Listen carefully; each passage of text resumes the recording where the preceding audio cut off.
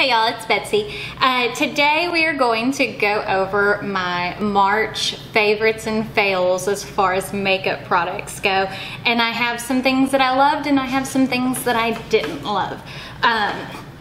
So there are a couple of blushes that I actually really love this month. I got the Pretty Vulgar Make Them Blush in my BoxyCharm. And this just goes on so smooth and is just a beautiful color for my complexion, and I really love this blush. I also bought the Narcissist Wanted One Cheek palette, and I haven't used all of the colors out of here, but NARS makes some of my favorite blushes, and they have a darker one as well.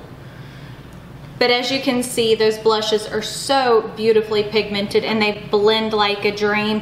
And I think the NARS blushes are like $30 a piece. So this is a good way to get a few different blush choices without spending an absolute fortune, because this is $59 and you get 6 colors versus spending $30 a piece. But as you can see, they're nice and pigmented. They go on smooth. They lay down over foundation really well.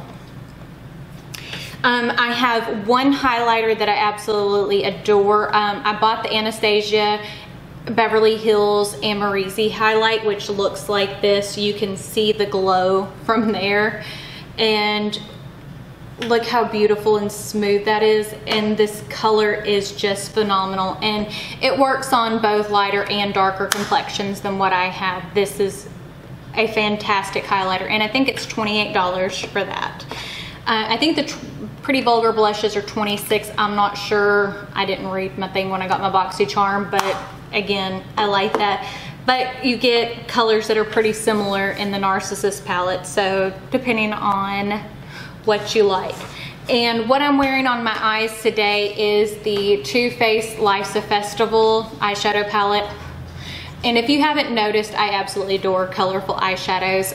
And I loved the duochrome shades in here. They are very nice and pigmented. There are a couple of colors that are a little bit powdery. So I would recommend that if you're going to get this palette, to, I think it's $42, to take and do your eyeshadow first.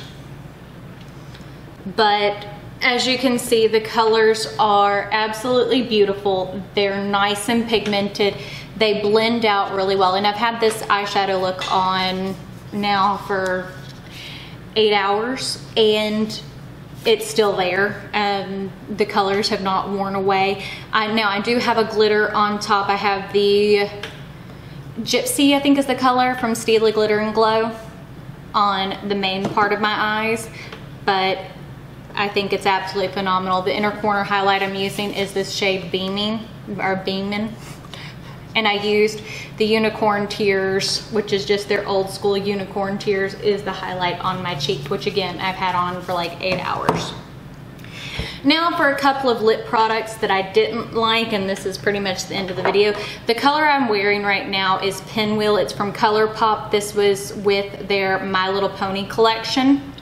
And I'm not sure if you can tell in the video or not, but it has taken and traveled from my lips into the fine lines around my lips. And most of my liquid lipsticks don't do that. I'm only 34 years old. I don't have a whole lot, but it is not a flattering look whenever your lipstick travels. So I would not recommend this color, and I'm not sure about the other colors from ColourPop. I mean, the shade is absolutely phenomenal. I love this pink. It's nice and bright and pretty. But if you know you're in your 30s or older and you've got fine lines around your lips, this is not a flattering look, and I would not recommend that, because a lot of times when I'm wearing a liquid lipstick, I don't want to feel like I have to put on a lip liner to keep it from traveling. And then another thing that I did not like, I bought from Sephora the Marc Jacobs Cream and Sugar Lip Kit. I like the lipstick and the lip liner, but everybody raves about Marc Jacobs lip glosses, and to me, It's pretty, but it's not my favorite, as you can see, and it's very sticky and it transfers a lot. So it gets very gummy. Like I have it on over that ColourPop because the Ultra Matte lips from ColourPop are extremely drying. And I've worn a few shades before, but not for as long as I've worn this one. And because typically I will reapply or eat something, and I really haven't today. And this is just not doing anything for me. And for the price of a full-size Marc Jacobs lip gloss, this wasn't so bad. It was like $25 for the lipstick, the lip gloss, and the lip liner. But for the price of a Marc Jacobs lip gloss, this is not my favorite. The Fenty Beauty Gloss Bomb, I think is what it's called. That is a much better lip gloss. It's just very smooth. It doesn't feel sticky. Like, I feel like when I'm talking, my lips are wanting to stick together. Like, you know what I mean? And there's some lip glosses that are like that. I mean, it's a beautiful color. It's just, I don't think that one's for me.